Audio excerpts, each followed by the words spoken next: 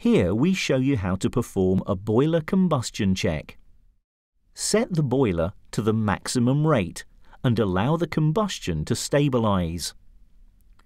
Perform the flue integrity combustion check by inserting the analyzer probe into the air inlet testing point, allowing the reading to stabilize. A positive check will give a reading of oxygen equal to or greater than 20.6% and carbon dioxide less than 0.2%.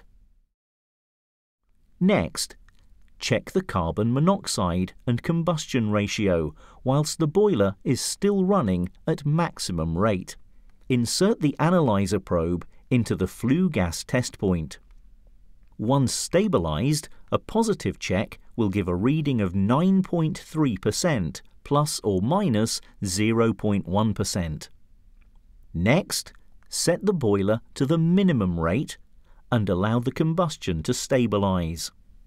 Insert the analyzer probe into the flue gas test point, allowing the reading to stabilize.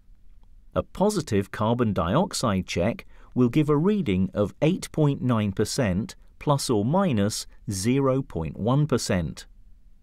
That completes the test. Ensure all test points are closed and the front panel is correctly fitted and secured. Finally, complete the benchmark checklist, recording the carbon monoxide and combustion ratings.